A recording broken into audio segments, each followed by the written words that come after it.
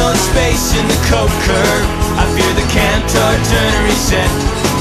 The Sierpinski gasket makes me wanna cry. And a million miles away, a butterfly flapped its wings on a cold November day. A man named Benoit Mandelbrot was born.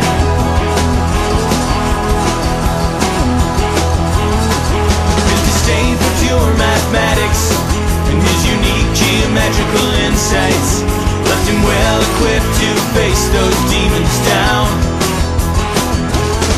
He saw that infinite complexity could be described by simple rules. Used his giant brain and he turned the game around.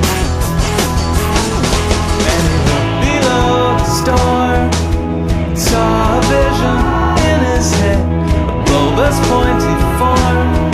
Picked his pencil up and he wrote his secret down.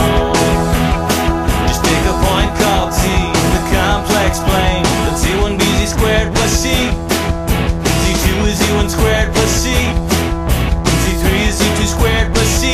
And so on. If the series of c's will always stay close to z and never trend away, that point is in the Mandelbrot set. Mandelbrot set. You're a Rorschach test on fire. You're a day-glow pterodactyl. You're a heart-shaped box of springs and wire in one bad fractal.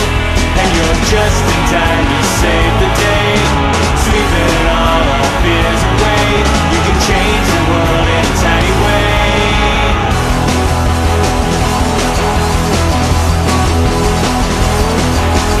Mandelbrot's in heaven, at least he will be when he's dead.